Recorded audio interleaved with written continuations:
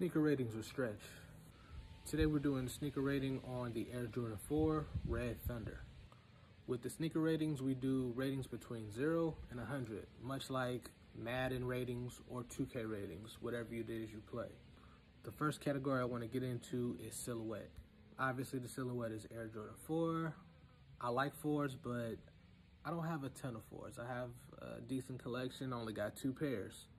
So I like them, but I'm not gonna go, kick down the door to go get them or none of that. If we still had campouts, I don't think I would camp out for a pair of 4s. The silhouette gets an 80. Next thing we're gonna get into is the colorway.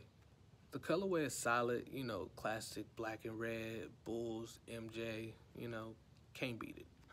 The only problem is the red is a little too bright. It's almost like an infrared.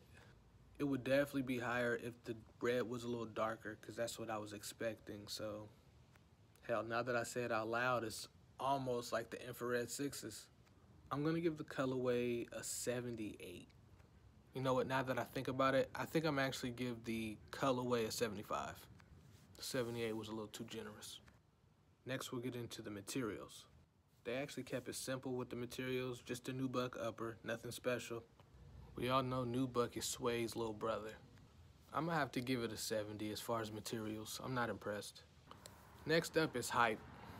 I think if that red was darker, the hype would be to the moon. But it's more like an infrared color, so I think that really dampens it. At the same time, when it comes to Jordans, everything been selling, nothing been sitting. I can't too much call it. I'm gonna give it a 75. Overall, the sneaker gets a 75. And please keep in mind that sneaker ratings can be adjusted if I see them in hand, if I get them in hand, or if better pictures come out.